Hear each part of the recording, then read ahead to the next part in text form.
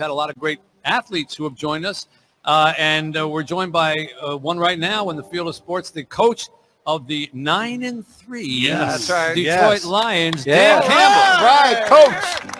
Woo! Hello, Dan. Hello. How you doing? Hello. Doing good, Dan. Thank you for taking a couple minutes. I know how busy you are during this time of year, and we really appreciate your helping us out. We've been here since 6 o'clock this morning.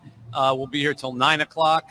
And we're trying to, break our all-time record. We need that coffee order, Dan, for you to get us going for the next 8 hours. What do you do in the morning, and what do we got to do? Give it to I'm writing it down as you speak right now. Well, it's for a good cause. I know that.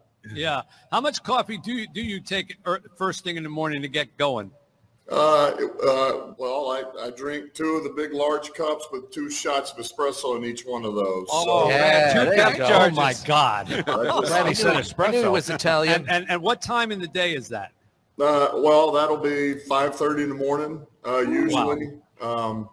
And that gets me going, and then I take a little breather, and then about 10 o'clock I'll get another cup, and then I hold off till about 3 or 4 in the afternoon after practice. So you can keep coffee awake at that point. Wow. Yeah. I just want to see like the difference between when you wake up and when you swallow the 2 large cups and the 2 espresso. Does your body just jerk into some kind of, suddenly you're 6 inches taller? Well, believe it or not, I kind of feel like I'm immune to it now. I still drink it. I don't really know if it does anything or not. I don't feel the effects like I used to. So that's the danger of it. You just have to keep drinking more. Pretty soon you're up to 37 shots of espresso, and you're saying to yourself, I don't understand why it's not working. By the way, just so that you keep track of your competition, I know you're not thinking about the playoffs at this point yet, but Matthew Stafford was on with us this morning, and he was on from L.A. at 5:50 in the morning his time, already in the Rams facility, fully awake, and it looked like he was ready to start throwing. And I'm going, what time do football players go to bed? They're at these places at that early. So he's up early thinking about, I might have to come back to Detroit to play a playoff game. So just giving you some heads up. I got it. That doesn't surprise me one bit, knowing him. Yeah, everybody's a hard worker. You have you've done an amazing thing, Dan, in not just in 9-3. That speaks for itself. What you've done is create a culture that not only seems to have permeated your locker room, but has permeated the town, and I would say, as someone who's been covering the Lions since while you played, before you played, and even before you dreamed of playing, to turn around a culture in a town and get fans to believe in what they're seeing, that's pretty remarkable. I don't know if you take time to because you did play here and you know what that same old Lions mentality thing was and all that. Do you ever take time to consider the kind of big rock that you pushed up a hill to get people to start thinking, you know what, we can have a winning football team in this town? I don't know if I think that in depth about it, but I know this. It was one of the things that drew me to take this job and to want to coach this team. I mean, is to kind of get where we're at right now and beyond. Obviously, I mean, we still haven't done anything. It looks good. We're getting better.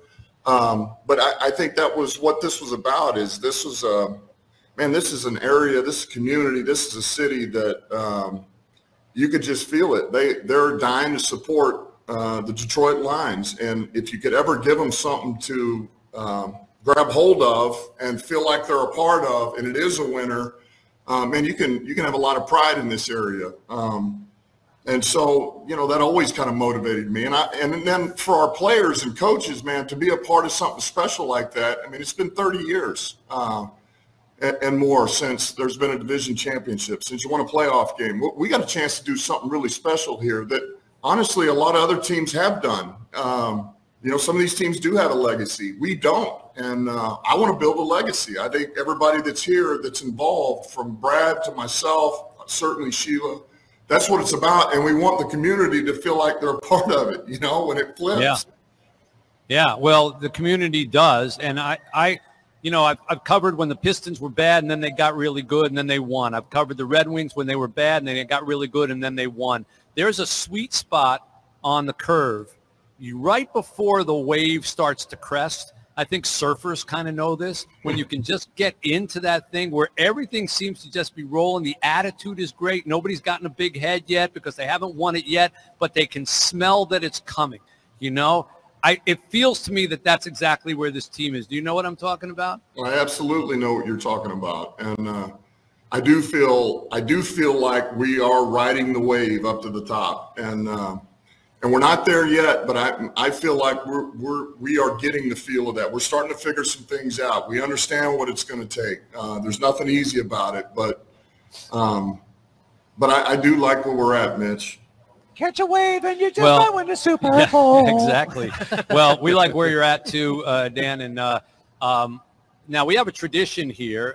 John Pizzarelli, I don't know how much time you have for music or anything like that, but John Pizzarelli is a world-class jazz guitar player and singer who every year, because he's been a friend with me for a long time, stops his gigging around the world, comes in and sits with us all day long and composes small little musical thank yous to guests who have come in. And so he's got a little something for you. So John Pizzarelli, hopefully you can hear this. Take it away, John. Motor City Dan's got the team up right, got the Lions ready for a really big fight. Everybody's talking about the silver and blue. Motor City Dan's while they do what they do. MCDC. MCDC. Motor City Dan's got a Super Bowl in 9 tonight. Yeah. All right. That could be your new ringtone, Dan. There you go. I appreciate that, John. Yeah. Listen, I want to thank you for taking time. I know how busy you are. We have auction items here that help us raise a lot of money. Last year we raised $1.8 million in a day, which was our all-time record. We're trying to shoot to break that. I don't mean to put you on the spot. It's certainly okay if you can't do it, but I'm wondering, would it be possible at your convenience to organize, if we could have two people, father and son or whatever, who might come sometime during a practice or something and just get to shake your hand for 5 minutes. And there are people who just would pay to just have their picture taken with Dan Campbell, wouldn't they? If it was at a mutually convenient time, do you think we could arrange that and auction that off? You absolutely can do that, Mitch. Thank you, Dan. That's kind of you. We'll do it. We'll let you know when we figure it out. And thank you so much. Yeah. Nope. And it doesn't have to be now. No, I got it. All good. Off season, post-season, preseason. It might have to be at a Starbucks the way he's putting that coffee in. Yeah, it can be online at a Starbucks. Okay? In between the fourth and fifth shot of espresso, or just a quick handshake and a photo. But I know it would help us raise money. You're a great guy, and we really appreciate you doing it, Dan. Thanks so much for coming on. Dan Campbell, coach of the Lions. Right. How about that, man?